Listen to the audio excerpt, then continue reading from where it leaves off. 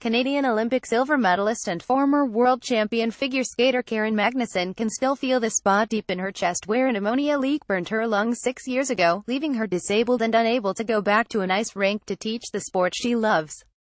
Magnussen, 65, said the deaths of 3 men this week in Fernie, British Columbia, after an ammonia leak at the local arena is a horrible tragedy, and she urged communities across Canada to ensure arena cooling systems are regularly maintained and inspected. Scroll down or click here to vote in our poll of the day. We're talking about children, she said in a telephone interview from her home in Langley, BC, not to mention all the people who are there watching. This should be a priority. This is our national sport, for God's sakes. People live in arenas in Canada. Magnussen said she was a victim of an ammonia gas leak in November 2011 in North Vancouver at the North Shore Winter Club where she was teaching skating lessons.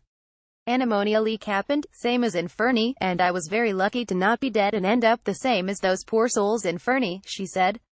Magnussen said she walked out of her office at the club straight into a cloud of ammonia gas. She said she saw arena officials waving at her, but did not know they were warning her to stay away. No alarm was sounding, she said. Now for the last 6 years my health has deteriorated, Magnussen said. I have lung infections. I cough all the time. It drives my family crazy, but I can't help it, she said. I can't even go in a rink. Magnussen said when she walked into the hallway and smelled the ammonia she instantly thought about the children and ran to the dressing rooms in the arena. Emergency officials were already there and had evacuated everybody safely. She said she was the only victim of the gas leak. It burns your throat, she said. I have burned my vocal cords.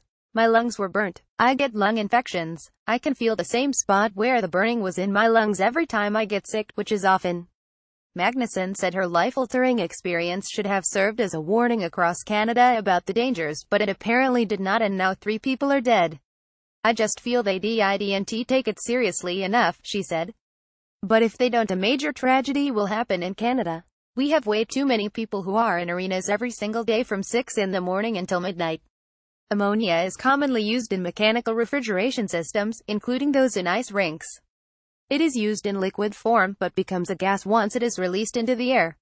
The Canadian Centre for Occupational Health and Safety says ammonia is a colorless gas that is toxic if inhaled. BC's Coroner's Service said the men who died were Fernie residents Wayne Hornquist, 59, and Lloyd Smith, 52, and 46-year-old Jason Podlowski of Turner Valley, Alta. Magnussen won the figure skating silver medal at the 1972 Olympics in Japan.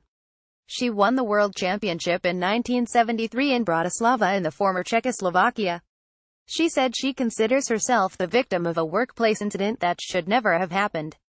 My whole livelihood was taken from me, Magnussen said. My career, my health. I wasn't ready to retire. I loved the kids. I loved the hockey players who I worked with.